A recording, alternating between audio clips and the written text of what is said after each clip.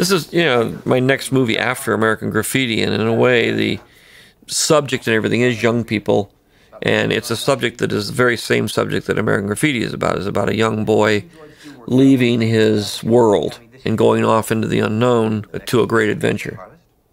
American Graffiti focuses on that final night when that decision is made. Star Wars carries that story on to what happens after you leave.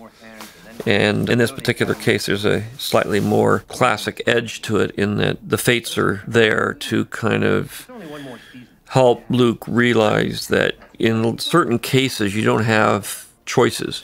You know, if you choose not to fight evil, eventually it'll push you up into the wall and you don't have a choice anymore.